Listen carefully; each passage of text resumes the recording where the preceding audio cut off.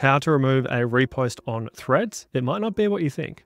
No, it probably is. So you're on Threads. This is the desktop version of Threads, and this is what your feed will look like, whether you're on desktop or the mobile app, Android, iOS.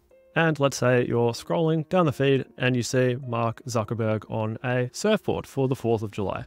As you do, you hit repost because you're like, yeah, I get around that. I like seeing Zuck on a surfboard. But then you have some second thoughts and you think, maybe not. So all you do is click the exact same button you used to repost it, except instead of it having repost here, it has remove. You click remove and done.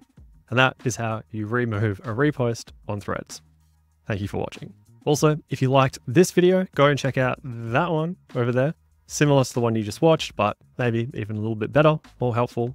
See for yourself. And while you're here, please subscribe to the channel. I'm trying a new sort of thread series. So thank you so much for watching. Thanks for supporting the channel. And I hope to see you in the next one. Until then, keep it simple.